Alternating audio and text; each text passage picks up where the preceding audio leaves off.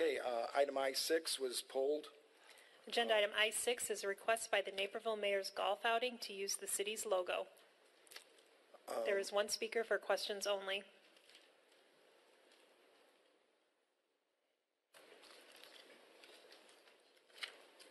Well, I will start it off. I was one of the councilmen that asked this to be pulled. My concern on this thing is that we have clearly come up with rules using the trademark that we have, and it is a trademark or service mark, and it says the city shall not alter regulations to the logo or adopt a logo as part of another graphic symbol or mark, and that it should not be put on any clothing or memorabilia.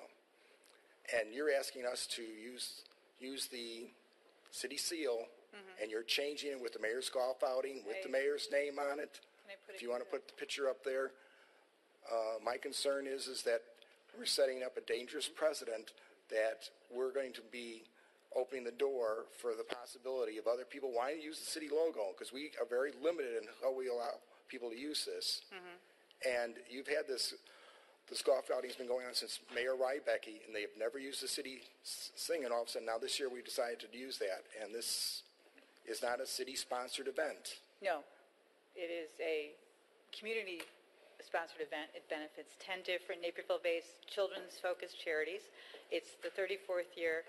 The committee strongly felt, because this was the 20th and last year that Mayor Pradel would be hosting, that we wanted to elevate both our efforts to honor him and celebrate him through what we would raise and give to the charities, but also through what we provide for the golfers. So this is the first time in recent memory, I don't know what happened prior to the past 6 years, that we'll be giving a shirt as a golfer's gift, and it's a more upgraded golfer's gift.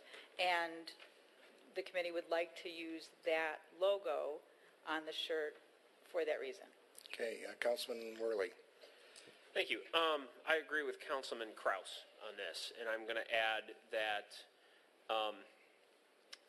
the mayor is also an elected position, and anytime we have an elected official having the ability to use the logo, I think that opens Pandora's box a little bit.